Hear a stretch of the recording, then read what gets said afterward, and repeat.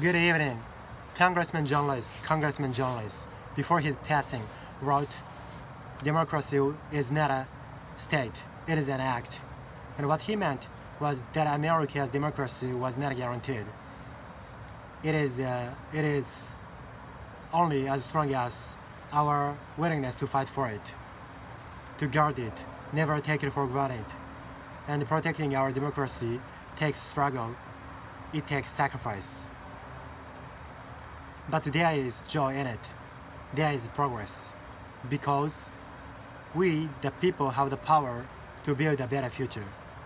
And what he meant, and when our very democracy was on the ballot, with the soul of America at stake.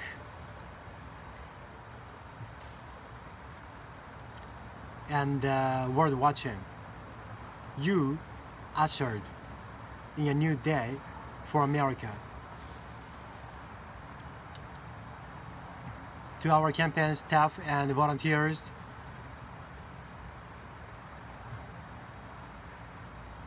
this extraordinary team, thank you for bringing more people than ever before into the democratic process.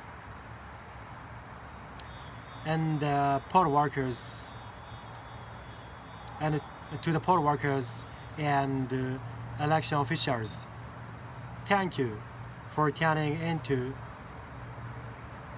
out in the record numbers of our democracy process. To the poll workers and election officials, thank you for turning out in record numbers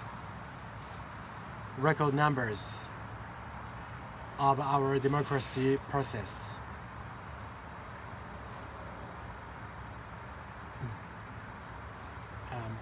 And to poll workers and election officials, thank you,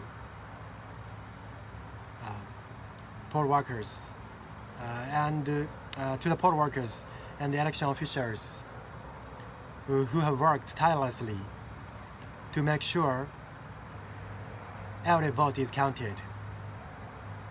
Our nation owes you a debt of gratitude. You have protected the integrity of our democracy.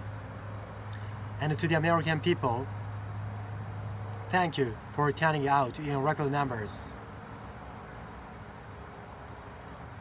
to make your voices heard.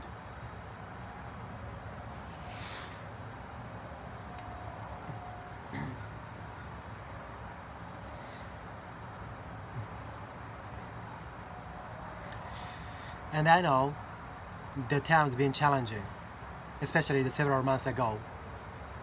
The grief, the sorrow, and the pain, the worries, and the struggles.